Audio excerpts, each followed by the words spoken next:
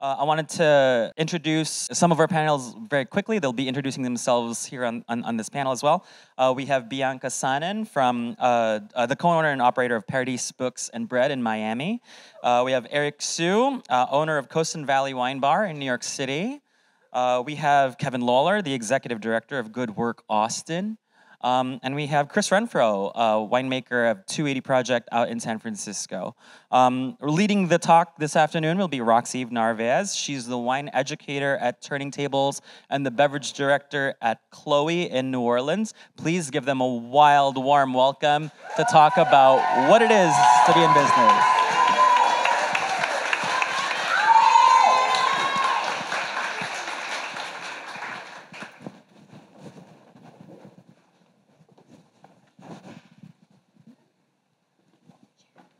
I think we need one more chair. Are you good to stand?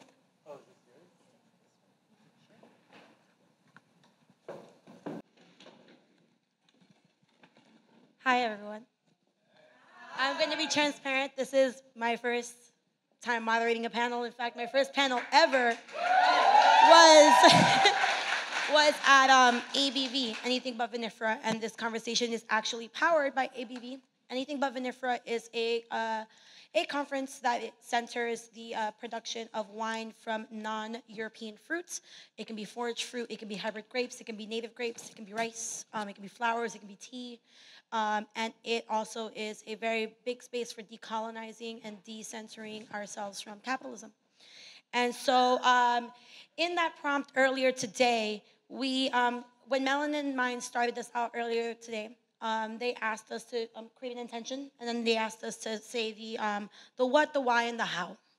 And so my what today was, I am here to help Bianca, Chris, Kevin, and Eric tell the story of their visions and how we can create a world both in business practices and in our communities that is about social good.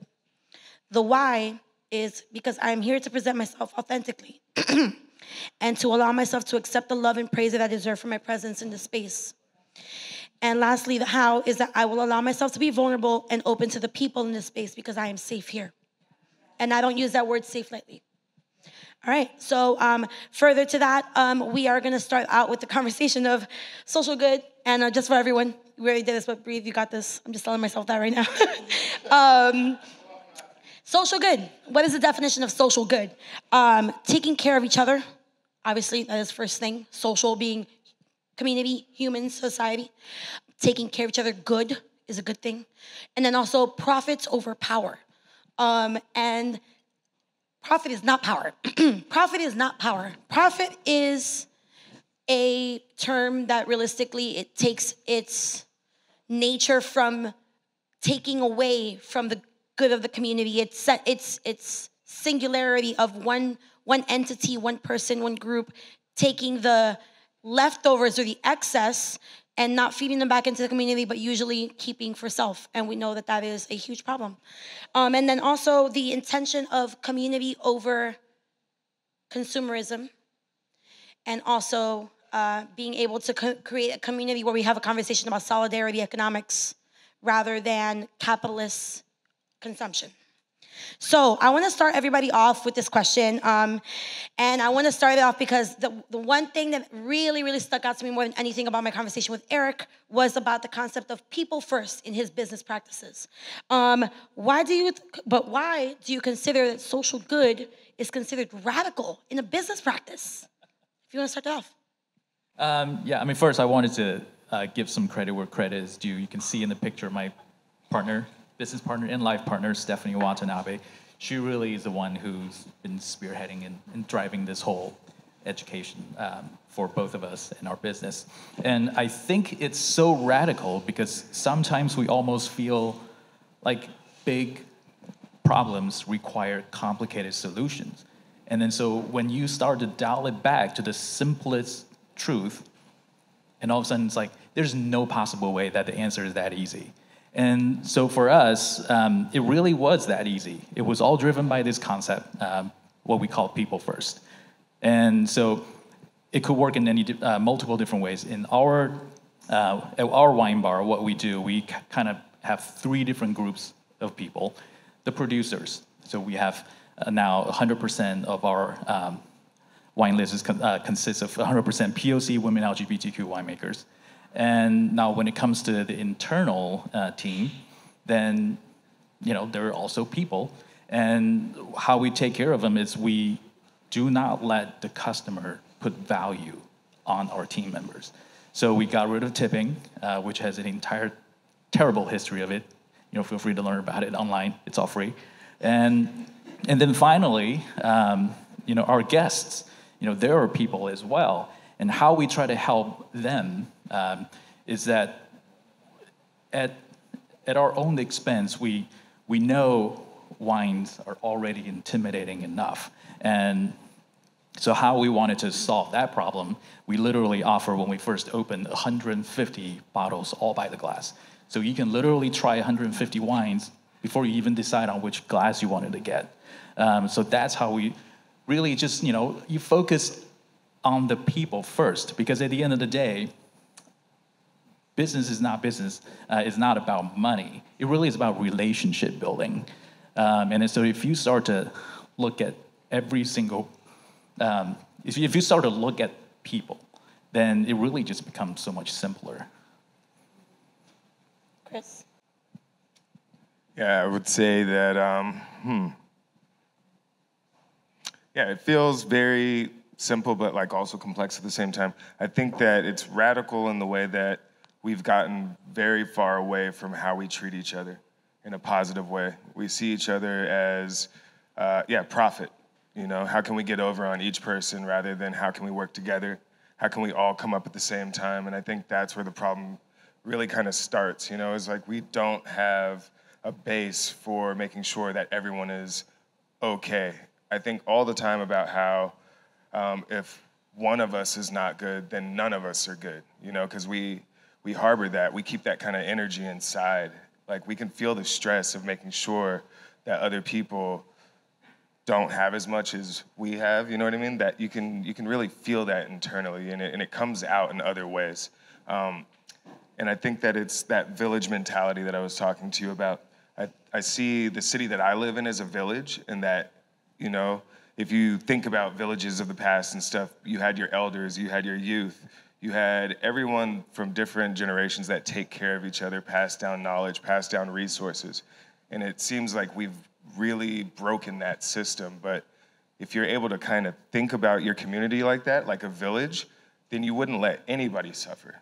You would make sure that everybody has everything they need, and we already have it. Money is something that we make up. We can put the value on anything we want to. It's just up to us to really not really go that way. You know what I mean? Understand. Kevin, I want you to jump in, and then Bianca. Yeah, I think we try to, so my organization, Good Work Austin, we try to make it that socializing good in business is not radical. Like we try to change that it only is because it's like for so many things you're told by society, I guess, like you're supposed to do this or you're supposed to do that, or business works this way, or you have to do this, and this is how everyone has always done this. And we're trying to make it easier for people to say, I'm going to do it a little bit differently, and I'm going to do it a little bit better, and I'm going to do it in a way that prioritizes something else, and prioritizes community, and prioritizes people, and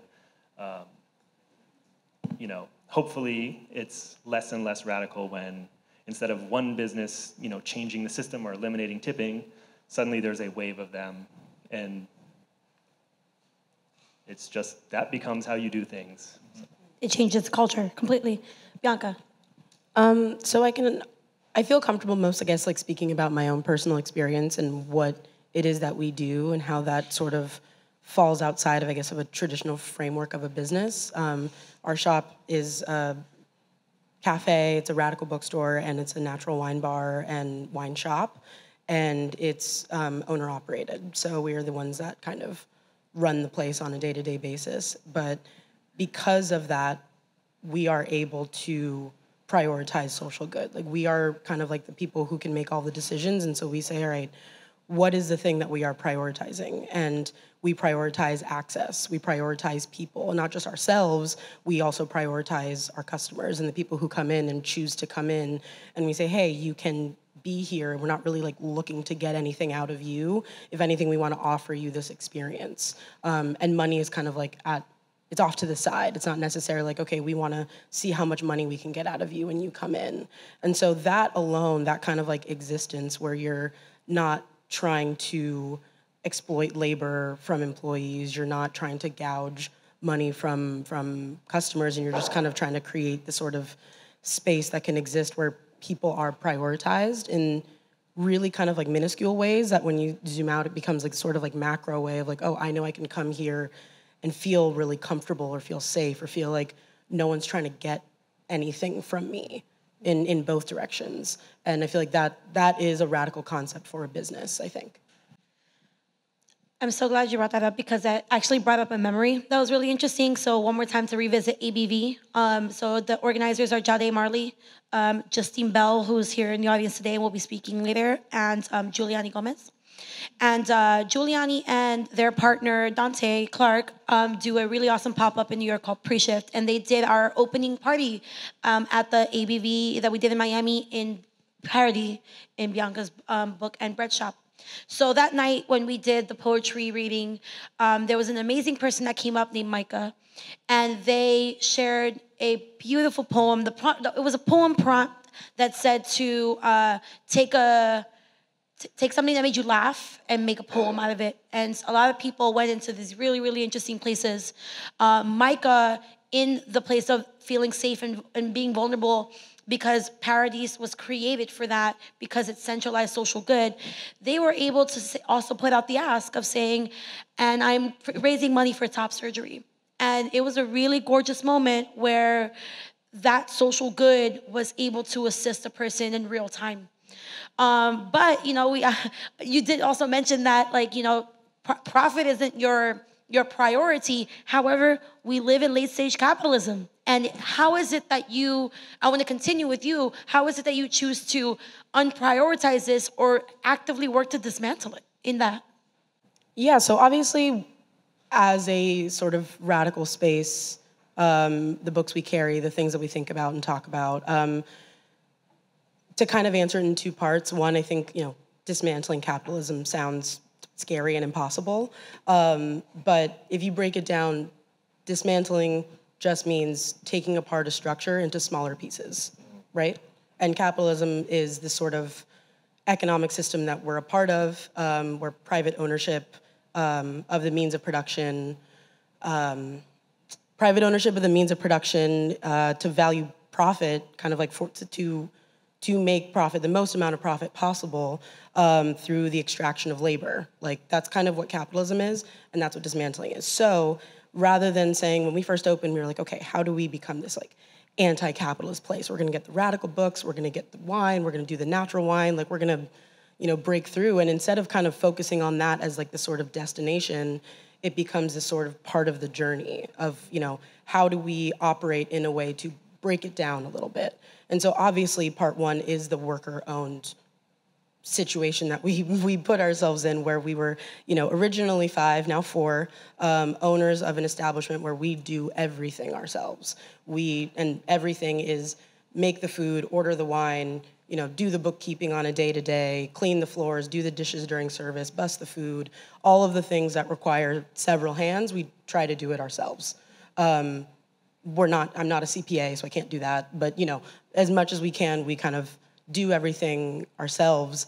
And what that allows us to do is to have our prices be as inexpensive as possible, right? So for people, what that means when we talk about access, and what's a priority for us is having everything on the menu for food be less than $10. There's not a single item on our food menu that costs $10. That's something that's been our practice since we opened, and what that does is offer the space as a conduit of people to be able to get together and not feel like this sort of inaccessible place. Like, oh, they have an incredible wine list, they have all these great wines, but like, I can't afford to be there, so like, I'm not gonna go there. So that, including with the sort of conversations that we encouraged people to have, with the book talks that we have, with ABV, with these sort of kind of like out of the realm of traditional values, I guess, for a business, is the way that we can kind of start the journey of dismantling capitalism in our own way. Kevin, Kevin, I would love for you to take up on that. So Good Work Austin, which is a local nonprofit that does education and collaborates with businesses in the hospitality industry, actually started before the pandemic. I would say 2016, I think was the time that you mentioned, and you are a 501c3. So I want to ask you a little bit more about how you operate in capitalism as a 501c3. Yeah. So our organization started pre-pandemic. Changed a lot over the course of time, but for us it is, we are a 501c3 nonprofit, so it's easier for me than anyone else up here that I don't actually worry about profit at all. But it is challenging, obviously, to fund our organization, and we do support a couple hundred different restaurants, bars, coffee shops in Austin that are part of our network, and all of those businesses are operating in this system. And for us, it's trying to help them be the best that they can when they want to do something different and above and beyond what is normal. So we provide free trainings for them. So any business in our network can access free sexual harassment prevention training, making sure that not only do you try to make that not happen in your space, but if it does happen, if a customer comes in and something happens, you know how to respond to it. Free de-escalation training, free DEI training. So making sure that these spaces are better, and trying to make it easier for the business owners in our network to exist in the system that we have, to make sure that their businesses are sustainable, because it is hard for them to afford some of these things. So we really try to make sure that it's hard enough for what these businesses have to deal with on a day-to-day basis, I think, financially, and we try to make it as easy as possible for them to do the good that they want to do by trying to kind of pool together, support them. We try to raise money from outside sources so that we can make life easier for the businesses that want to do better. So Chris, you kind of operate from a completely different standpoint. You're pretty grassroots. You're pretty left that even. So would you like to tell us a little bit about your experience at 280 and Alameda Farms? So for everyone who doesn't know, we have the opportunity to grow grapes in San Francisco. My partner and I spearhead and steward a very tiny vineyard right next to a lower income neighborhood. And with that, we were able to kind of take this village mentality and think about it, what do people need in this city? How do we show people how to change when we really don't have much? You know what I mean? It's not like we come from money or anything like that. Working in restaurants was literally out of necessity. It was the way that I could make the most money. I got into wine because that's how I can make even more money. Farming and agriculture has always been something that I've loved. Being outdoors is necessary, especially as being a person of color. It's something that I really appreciate and feel like a privilege, especially when you see this lower income neighborhood and seeing how much it actually isn't used by some of the people of color in this neighborhood. It's like this idea basically came about as a way to be like, how can we do as much good as we can with nothing? So these 65 vines, they're not ours, Pinot Noir. We took them, we basically started thinking about who do we know in the industry that would align with this kind of idea of educating people. And we basically talked to Steve Mathiasen, an organic grape grower and winemaker out in California. We talked to Beth Forrestrell, who is a professor at UC Davis. We came together and basically thought of how can we go from different vineyard sites, different wineries, to basically steal knowledge from everybody that's been gatekeeping it. So people agreed, and we started going on visits for 6 months out of the year, the entire growing season. And we pay our apprentices so they can take time off for every Friday for 6 months to go learn a necessary skill to find their place in the wine industry, no matter where they want to be, whether it's in the business, legal side, growing grapes, making wine, pest management, everything. And this is all because I didn't see this as an opportunity for anyone that looked like me. I was working really hard, working in restaurants, managing restaurants. I didn't have time to do anything else. The pandemic basically saved my life. It basically gave me the opportunity to not have to work for somebody who was taking advantage of me, even though they said they cared about me. So We try to do the opposite. We try to give everything away. You know what I mean? This is to make sure that people can go out there and start their own good things, you know? And besides that, we use that farm to also feed that lower income neighborhood and do actual farm to table meals where we give it away completely free. So all we ask is people that have more money to be able to donate what they can so we can keep taking care of other people. Ooh. Crazy, I know, right? When you decide to Radical, not, isn't that radical? So, Eric, you again being that you kind of operate the most conventional, but not even out of all these spaces.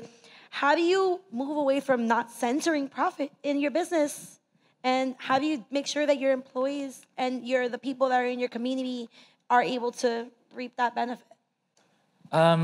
I think one of our earlier panelists, I think Jessica said it too. It's like you first figure out what enough is enough for yourself, right? And then once you know what your enough is, then and what your expectation of or what you expect out of this business, anything above that, like should you really hoard that, thing that goes beyond your expectation Elon of Musk what was enough talking is to enough, or exactly.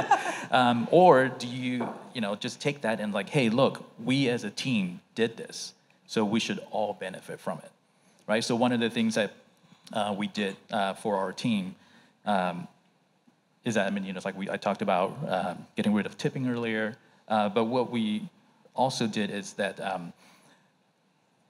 so now instead of everyone's weekly wages like going up and down, it's like feast and famine. What we did is like, okay, everyone is going to be paid. Right now we have two paying structures. Everyone who works for this company makes $25 an hour. And then if you are a manager, dining room manager, kitchen manager, you make $5 more. But that's not all of it, because what we said is like, this is your wage. That doesn't mean that your wage can't go up. So what we do call it is this is actually your wage floor. You would never fall below that. We got rid of tipping, and instead we implemented a 20%, what we call it, admin fee. And then that admin fee gets calculated, just like how you usually distribute tipping at the end of the night. We do it on a weekly basis. If the business does well, everybody gets a bonus. And if weekly, it's like in the middle of January in New York City, when no one's going out, it's like if they were to share the tips, they would be making like $15, $16 an hour. But we're like, that's not enough. So you're never going to fall below this floor. So you will always have this security of that, hey, I know exactly how much I can expect every week and never fall below that. But if a business does well, I work my asses off, like for crazy Friday and Saturday, I should reap some of that benefit because I work my ass off. So that's how we kind of, at least build a community within our little tiny establishment.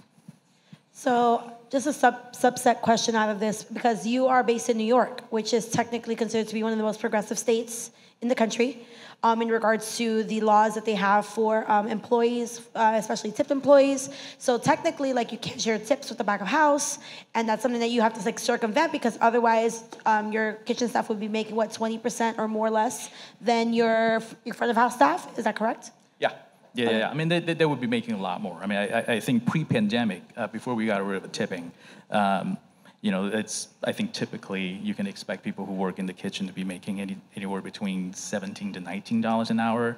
And if they were to share the tip pool, a lot of people walk away after a Friday or Saturday night with like $60 an hour. It's just a huge discrepancy, even though we're all on the same team.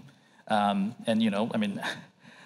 think one of the I feel very lucky to be in my position is that because I get to sub in wherever I can. If a dishwasher, calls out, I get to do the dishes all night. If a server calls out, if a cook calls out, I do all those things too. And I know how hard they work. Someone who's doing dishes like with their hands in dirty like dishwater, for 10 hours a day, why should they make less than someone, who's working in the dining room or a cook?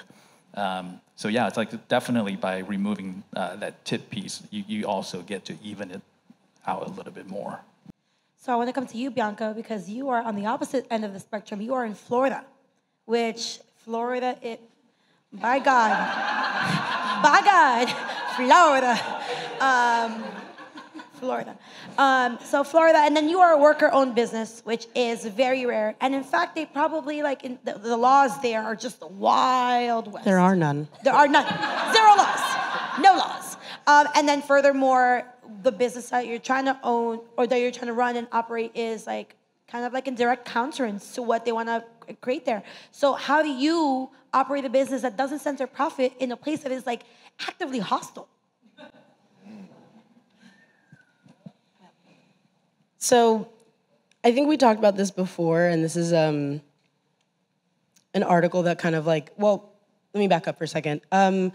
Our space, and I say our space, obviously, my partner Brian, his sister Audrey, our friend Joseph, like we run this place together. We think about it all the time. We're there all the time. It's kind of like, you know, the forefront of our lives in a really positive way. One of the things that we talked about before, I sent you that piece that like really means a lot to me. It's an article in the New Inquiry. It's an online kind of blog, but they write articles, and like there's really amazing authors that contribute to it pretty regularly. And it's a piece called "Not This, More That." And I think that's kind of like how we all sort of operate in general in life, where we kind of don't really focus on the thing that's trying to like take our thing away. We're just trying to keep our thing going. So like we're not really focusing on all of the things that are trying to like keep us from having conversations or, you know, try to make us change our minds as far as like what we want to prioritize, what we want to do, right? Like our thing is more of this experiment and questioning what's possible, right? Like we're constantly changing and we're constantly adapting to, all right, this is working, this isn't really working.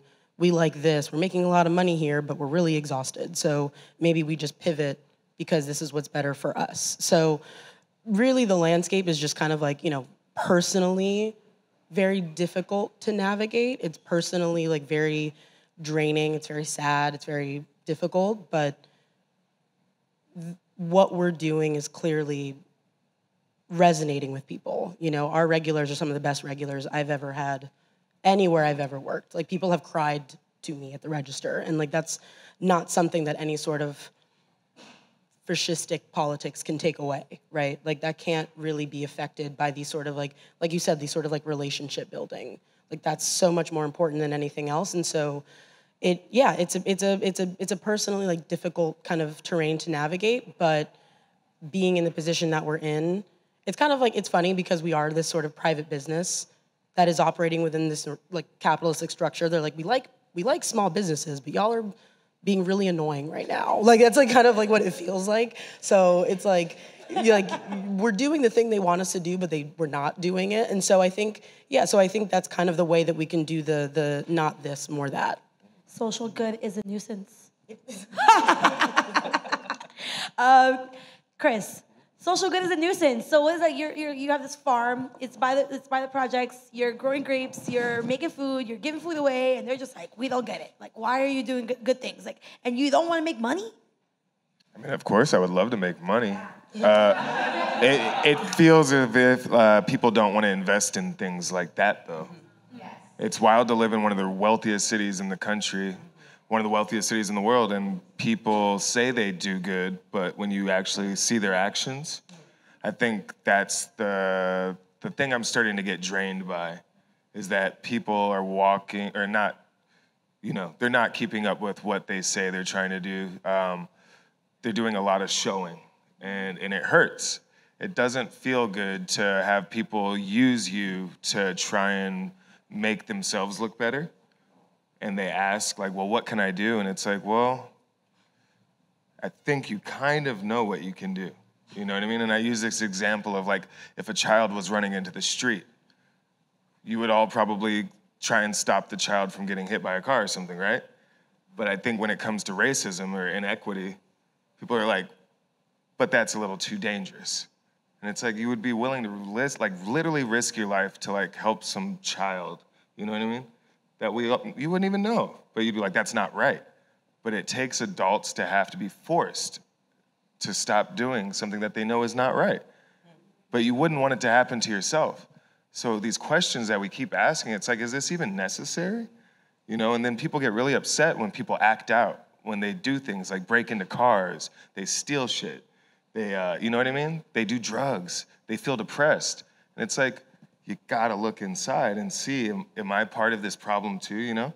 So I feel like, yeah, we really are just trying to be a really positive part of our city and show people and be like a leader, you know? And if we fundraise, we do all that kind of stuff, but it's also like, I'm not gonna go beg anybody to do the right thing. Yeah, I think Kevin and I, we were talking about earlier today, it's, okay, so a lot of people are like waiting until the rules change, until the government does something to say, hey, the minimum wage is now this. It's like, but do you really have to wait until that happens to start treating people like people? To start paying them well, right? Okay, boom. I love that. That was amazing. You were like, I'm gonna be the most quiet. Damn, fire. So we already know you don't want to make any money, Kevin. You just trying to, you're just trying to keep the lights on, and you're trying to, and sometimes nobody's home. But the one thing that is really interesting is that from my conversations with you, is that you've figured out this thing called the ask, which I think is so interesting. And I want you to talk a little bit about what I mean by the ask. Yeah, for us, and this is like Eric referenced, we were having this conversation that, you know, for us, especially in Texas, the laws are not good, and they are not going to be good anytime soon, it doesn't seem like. And so we are, you know, working with the businesses here in Austin that are doing great things, that are, Jessica, who was up here earlier, you know, without being forced to by law, raising her standards. We have all these businesses offering better benefits, better opportunities for their employees. And for us, we just go out and ask people to be a part of it. And we go and we reach out to businesses and we say, like, come join our community. There is no, we do not charge dues. We want you to come in, we want you to learn, we want to connect you with other business owners that are going above and beyond without being required to, but they're just trying to make their businesses better, their communities better. And for us, we go around and we ask the people who benefit from the service industry to contribute to our organization so that we can provide these trainings. We ask the people who enjoy Austin's restaurants and bars and coffee shops to contribute to our organization so that we can provide better opportunities, better training, safer, healthier workplaces for all the people in them. And, you know, what is really exciting, I think, about our organization is I think there's so many ways that this industry overall fails and doesn't do things right. But there are so many people that are doing great things. And so, and everyone in society participates in this industry. As a consumer, as a worker, it is an entry point for so many young people getting into the workforce, for immigrants coming into our communities. There's so many times that you are coming into this industry. And so we need to make it better. We need to raise the floor of what's allowed in this industry, and we're going to do it voluntarily if the laws aren't going to keep up. And we're going to, you know, just continue to make sure that the people that are doing things better, that are pushing the boundaries, are highlighted, are supported, are getting connected to other people joining the industry. And that's what we do. Like, we want to make sure that, oh, you're starting a place, like, talk to these people. Go sit in the room with them. Go, you know, go support their business, and introduce yourself, and, you know, be a part of the community, model the people that are doing the great things. And so we really go out and try to make sure everyone feels like they can join and be part of the community. I want to get Chris in, actually, be perfect timing. Yeah, I was gonna say, I think about the ask a lot, and I think it's something that I've had to become very comfortable with. Yeah, one of the best things that's happened in the last few years is my friend Julian actually brought me into a gallery space to talk to younger Black kids, adults, you know, 20-year-old somethings, specifically to talk about ask and how I ask, because I ask for everything, because I feel like I deserve everything, because people take from me all the time. You know what I mean? Like, people that I work for, things like that, they will ask me to do everything. They will, and then not give me anything for it. You know, so I'm like trying to let people know, it's like, if they can be comfortable, you can be comfortable, you know? And it's like really easy for me to ask because I'm not doing anything wrong with the things that I ask for. I'm asking for the right reasons. So it feels like a superpower. And it's literally the worst thing that most people can say is no. But usually what they do is pass you to someone else that'll help you. You know, so I feel like it's something that, like, if we all knew how to just be like, can you help me? Or can I help you? It would be such a better world, like, so easy. Well, you better preach, you heard? Because capitalism just demands. It demands energy, it demands labor, which demands time, which is currency. All of those things are currency. And we talked a lot about alternate forms of currency, you and I, Chris. And so, like, yeah, what are these forms of currency that, like, you've been able to, like, through that ask, what have you derived to be a form of currency? Oh, goodness. I would say y'all are going crazy over there. The currency that I feel from my community and the people around me has been love, the energy, the positivity, things that make you wake up in the morning even though the world's going to shit. It's awesome to feel really happy about people caring about you. That is currency. Steve Mathiasen, the shirt that I'm wearing, this man has given his time for the last few years to actually do the work. He shows up. He is seriously one of the, like, most childish in a good way. Like, I don't know, it's funny. He doesn't see bad shit happen. He's just like, oh, I didn't notice that. You know what I mean? Like, he's like, oh, cool, yeah, I would love to do that for you. You know what I mean? Where, like, some other people in his position would be like, I'm not touching that. That'll fuck up my reputation. Where he's like, I don't care. He's like, I'm just growing grapes and making wine. Matt Neese, the guy who's helping us put out our wine legally, he's giving us the opportunity to really be able to get bottles, to, you know, work with my friend who's done the label 2 years in a row, to be able to get this wine in people's hands all around the world, you know what I mean? To be able to show other people of color that, like, hey, if you put yourself around good people and they care about you, you can make anything happen. Imagine if it was somebody that worked at Tesla. Imagine if it was somebody that worked at, you know what I mean? These people all could be doing this. So I'm very happy to see this kind of currency happening. And these dudes, these women like Beth Forrestrell, she's giving me the keys to UC Davis. I don't go to school. You know what I mean? I don't have a college degree, but I go to college. It's crazy. I get other people of color into college, literally. Like, we are stealing, but it's a good way. You know what I mean? Like, it's already been paid for. It's already there. The information's there. Yep. You know what I mean? So it's like to force people to have to think of currency as money. I don't need to participate in it. As long as I have a roof over my head, my kids are safe, my partner's fine, I'm good. People aren't trying to hurt me. I don't really need much more. I would like to have nice things, but, like, at the same time, I'm not gonna, take it with me? Yeah. Bianca. Yeah, happy to jump in. You are such an inspiration, my God.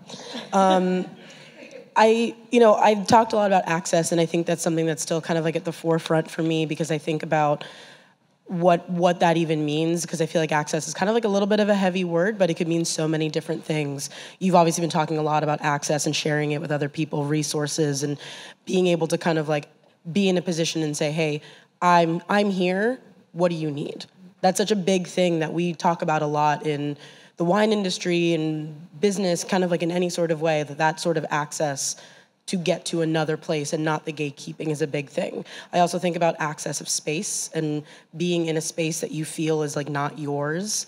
We've obviously talked about imposter syndrome and being like, I'm not sure I'm good enough to be here, I should be here, I can afford to be here, all these sorts of things. But, you know, our space being this sort of hybrid space where we have the food aspect and we have the books aspect and the wine and the outdoor space and the event space, it's kind of like people who wouldn't normally cross paths are now meeting each other. I want to make sure that you remember to mention too that you provide a space that is accessible, both like ADA accessible in a lot of ways. Also, you create a space for like non-beverage things to happen, even though this wine is our lens for connection for all of us, I feel, most of us here.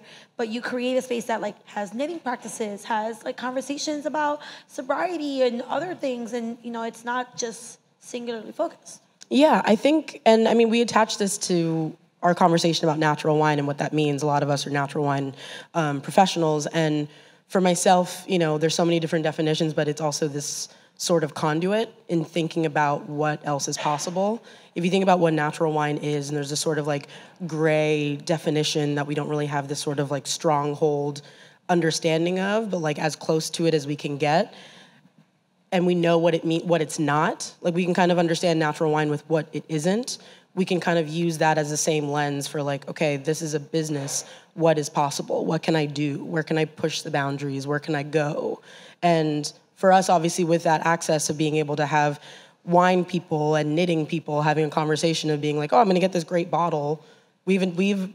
Our friend hosts a really adorable kind of like knitting group, and they meet every Sunday. And from that group has stemmed like some people who are kind of like, this wine thing, what is it about?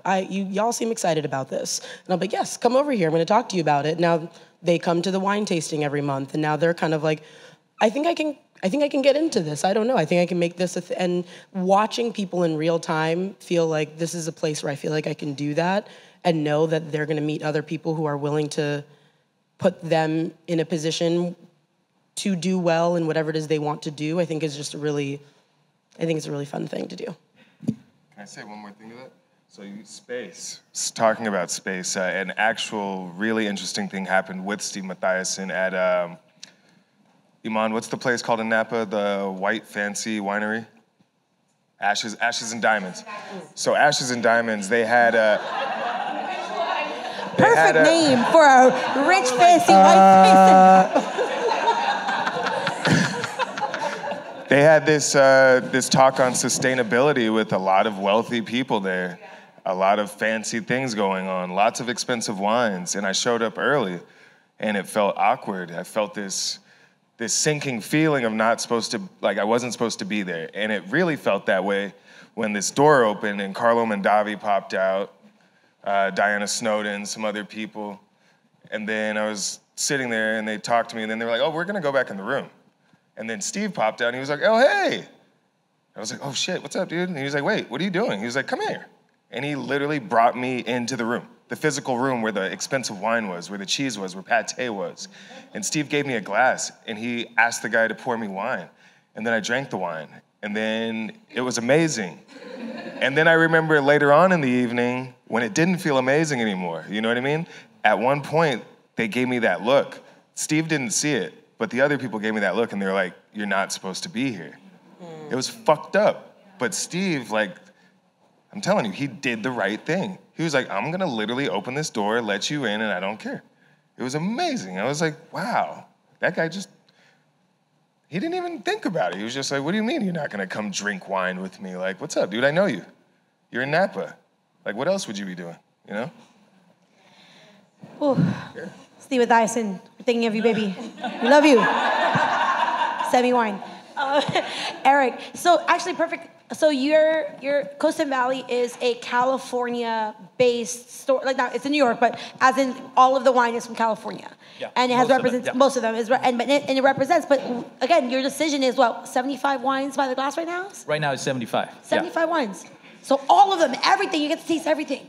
Access. Another form of currency is access and education. Right. Let's talk about how you do that. It really all thanks to Corvin.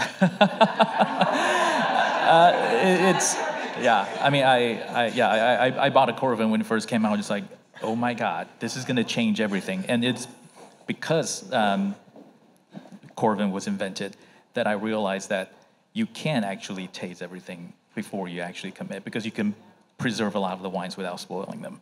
Access is absolutely important. Get the three groups of people, right? It's like the customer. They absolutely need that access.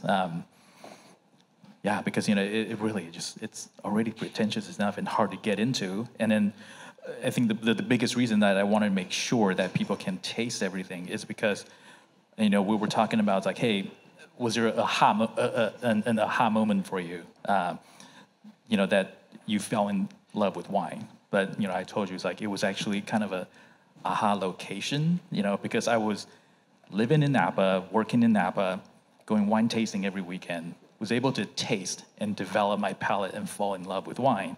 So if I played the role of a gatekeeper, it's like, hey, I'm gonna spend 20 minutes talking to you about the palate, the nose, and everything, but without letting you taste it, then you're never going to fall in love with wine. You fall in love with wine by just simply tasting it.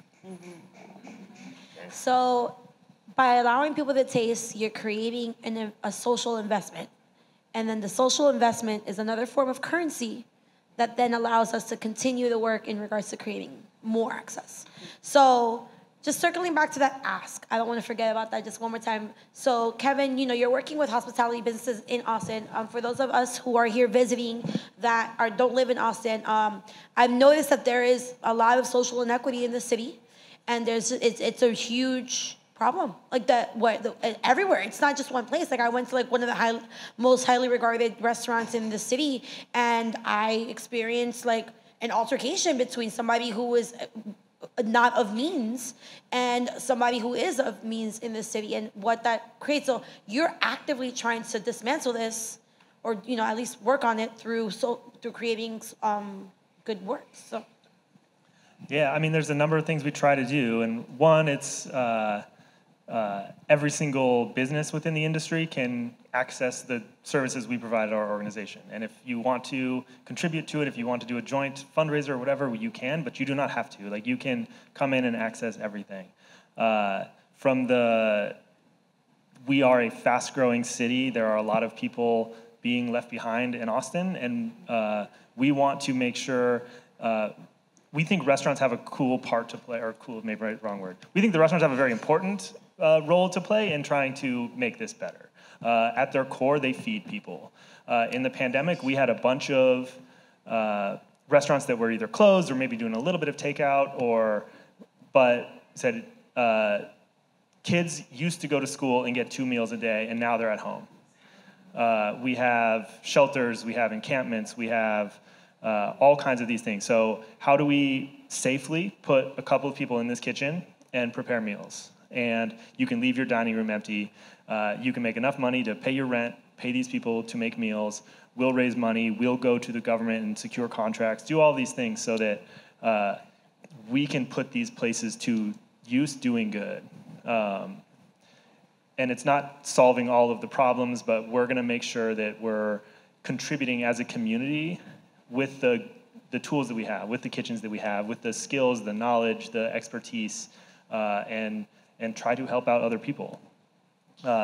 We're going to try to raise the standards of the industry so that when people are able to go in and get jobs, they are safe in their workplace. They're not going to get harassed. They're not going to get abused. They are going to have access to the certain non-financial. They're gonna have a good wage, but also the other forms of currency that you need mental health resources. We've got partners that do that, and we're gonna make sure you're connected to them. All of those things to try to elevate, what this industry can and should provide besides going out and getting an incredible meal. And there's so much more that the industry can do to support the community as a whole. That's amazing. all right, so we've got maybe 5 minutes left. I want to make sure that we briefly down the line give 2 tangibles that people can walk away with today that they can put into their lives, and then we're going to open it up for a couple questions and then wrap up. So starting with you, Eric, 2 tangibles. Yeah, I would say definitely the first one is ask yourself what your enough is, right? And then if it's possible that if the outcome exceeds your enough, can you share it? I would also say another thing would be to go through your business model and figure out where all the people are. There are so many components to it: supplier, employees, customers. Figure out who the people are in your entire business model, and figure out for each of those roles how you can uplift the people. Chris. I just had it and then it went away. Let's see. So one of the things I was thinking was, I was talking about it last night with a few friends. I think it sounds funny, but a questionnaire, you know? If you had a questionnaire and you had people that needed something, write down what they needed. And then if you can get that for them or give it to them, then you guys talk. If you can't, you might leave them alone or pass them to someone else. Another thing that I think is, if you own a business in your city and you really want to help, talk with your staff, think about it. What's one thing you could do, maybe starting one day a month, that you can give back to your community that isn't going to take from you, but will come back to you, you know what I mean?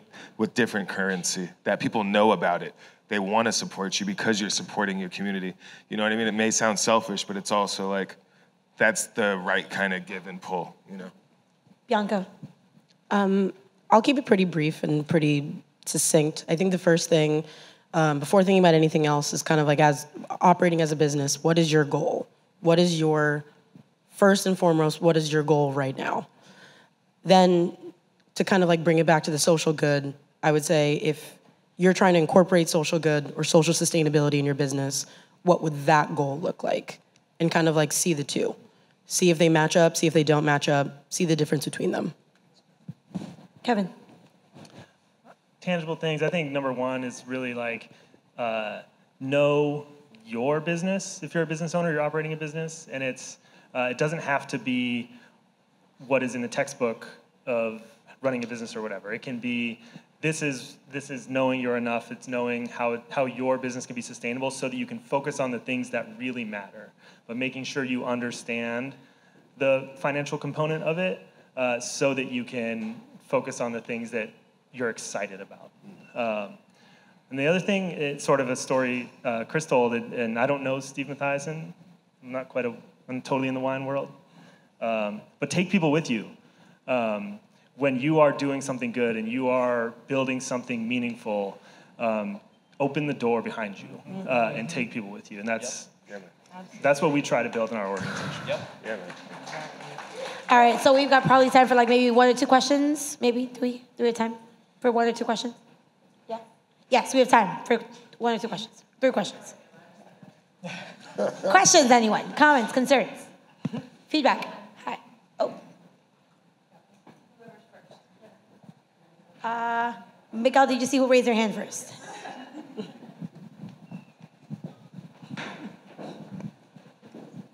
All right, can you guys hear me? Well, thank you for being here. I've heard some really incredible perspectives and ideas and ways of being.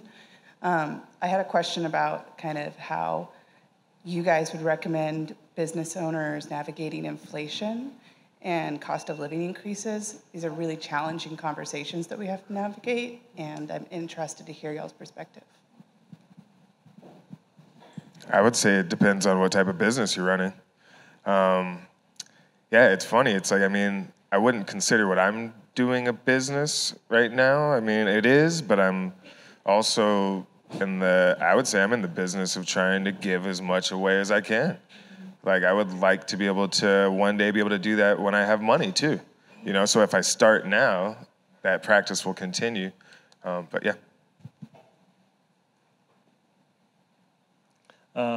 This has been one question I've had a lot over the last, whatever it's been, year, that, you know, this has been happening. I mean, it's hard to have the advice be raise your prices, and I think that's why it's understand your business, because there is a time when price increases are required, and there's a lot of labor that goes into producing the ingredients that you're using and all of these things. So,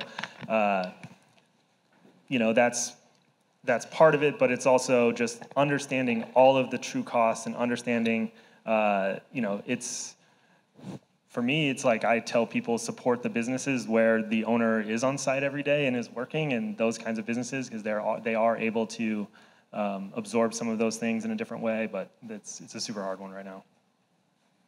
Yeah, I mean, it's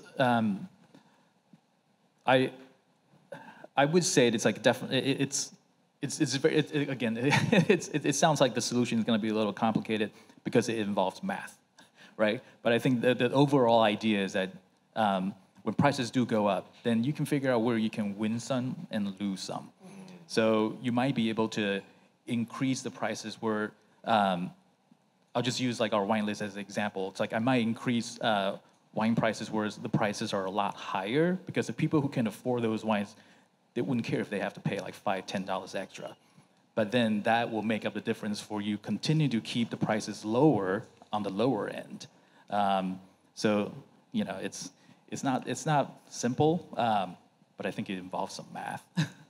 I'm going to jump in real quick, very shortly. Like, obviously, I think having those sorts of questions, or, you know, what do I do or what should I do? I think ultimately, kind of piggybacking what everyone else said, but also providing some sort of transparency, I think, is always helpful when you do have to make a decision for your business and you know that you have the best intentions.